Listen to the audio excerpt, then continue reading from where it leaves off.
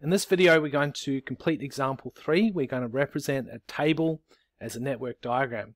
You will notice that we have 5 people with Facebook profiles: Abby, Ben, Charlie, Diana and Eric. Now an F implies that the 2 people are friends. So we'll complete question A. We'll represent this table as a network diagram, and we'll start by labeling our vertices. So we'll need 5 vertices for 5 people, and when I draw my vertices I like to draw them in a circular shape. I'm going to label them with the letters A through to E, since the first letter of each name is A through to E. Okay, so first of all you'll notice that Ben and Abby are friends, and you'll actually notice this in 2 different places where it says Abby and Ben are friends. Alright, so that means A and B will be connected with an edge. Next you'll notice that Charlie and Abby are friends, and you'll notice that in 2 different spots.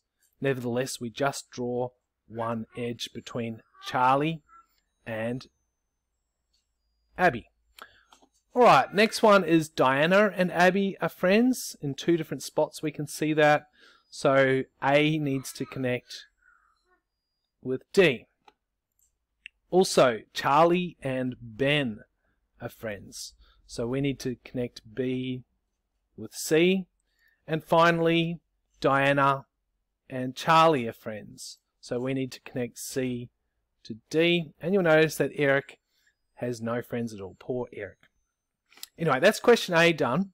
Question B says, why does the vertex representing Eric have no edges connected to it? Well, we just mentioned Eric has no friends. Anyway, that concludes example 3. Remember to read the description below for links to work booklets that relate to this video.